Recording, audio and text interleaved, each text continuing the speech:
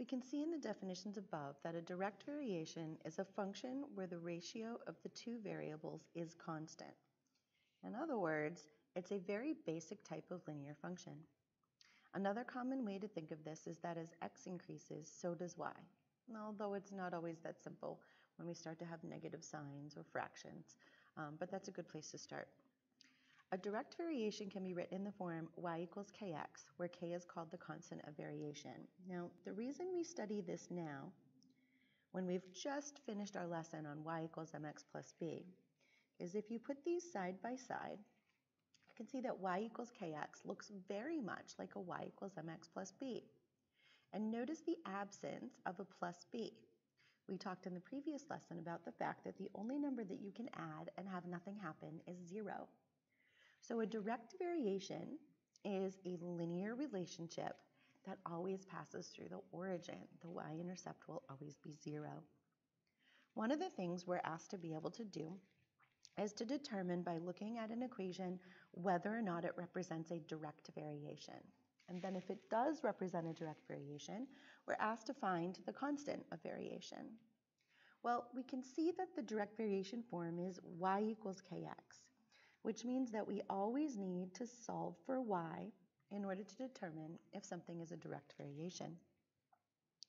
So if I have 2x minus 3y equals 1, I would start by subtracting 2x from each side.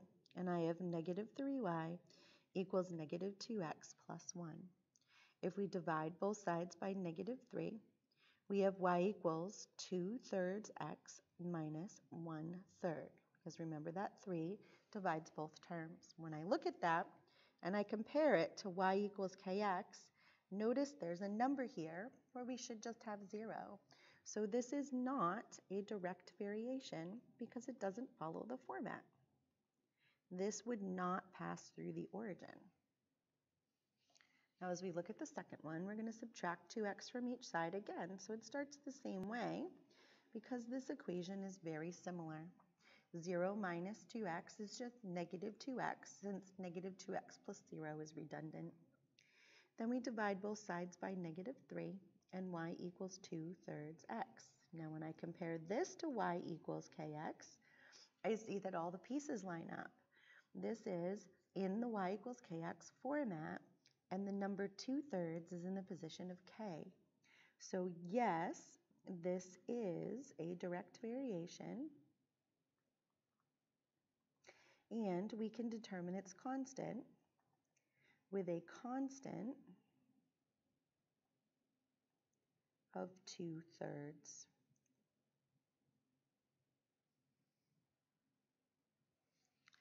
In problem 2, we're going to use the idea of direct variation to help us solve problems.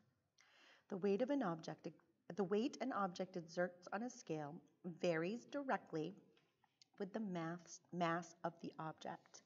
All right, so the weight varies directly with the mass. The way this wording is set up, weight will be in the position of y. It will be the thing that's alone. Whatever it's varying directly with will be on the other side. So mass is going to be the input while weight is the output. And that makes sense with what we probably already know from science. Your mass is the same no matter where you are, but your weight depends on gravity. So your weight on the Earth is different than your weight on the moon. It makes sense that mass would be the independent variable or the cause, while weight is the dependent variable or the effect. If a bowling ball has a mass of 6 kilograms, so notice they're telling us a mass. The scale reads 59, so notice now they're telling us a weight. Using those two numbers, we can write 59 equals k times 6. Well, when we look at that, we realize k is now the only variable. If we divide both sides by 6, k is equal to 59/6, which is sort of a strange constant of variation, but it can be a fraction just like slopes can be fractions. So when it asks us to write an equation for the relationship between mass and weight, it's going to take the form of this original equation we wrote, but it's going to use this constant of variation. So the equation that models the relationship is W equals 59/6 m. That's the answer to the problem. Number 3 says for each table, use the ratio y over k to tell whether y varies directly with x. Now let's step back for a minute and think about why we can use that particular ratio. Remember, we have y equals kx. That's a direct variation. That's the basic setup. If I were to solve this equation for k, to get k alone in the equation, I would divide both sides by x. So notice the constant of variation is defined as y divided by x. And we all know that the word constant means always the same. So since constant means always the same, the constant of variation has to always be the same throughout the table of values. So we're going to test this table to see if it represents a direct variation. We want to see if y over x, which is k, is constant.